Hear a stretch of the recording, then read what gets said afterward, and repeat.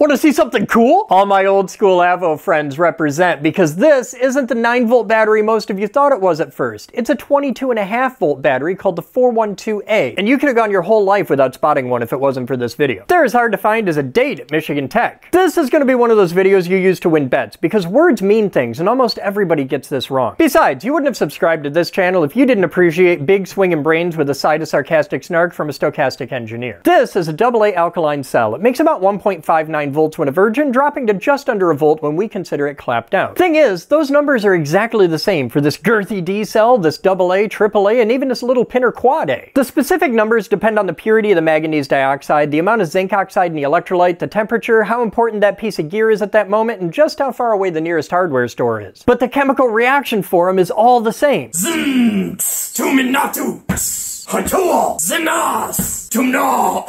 Chemistry hockey, yo. But what's the difference between all these cells over here and this pile of batteries over here? Look at the voltages. 1.5, 1.5, 1.5, 1.5, but over here we have 6, 9, and 22.5. That's because each of these is a single cell. They're all the same, just different sizes. But each of these is actually a collection of smaller cells. We call that collection a battery of cells. That's why the voltages are all multiples of 1.5. This 9 volt is actually a battery of half a dozen quad A cells. This 6 volt is actually a collection of 4 oddball cells, which I'm designating as double Ds. Check that naked carbon anode, yo. And this 22.5 volt is 15 tiny little 1.5 volt cells packed in there tighter than a nun's nasty. These are cells. This is a battery of cells. So, is this a cell block? Now you know the difference, and that's pretty cool.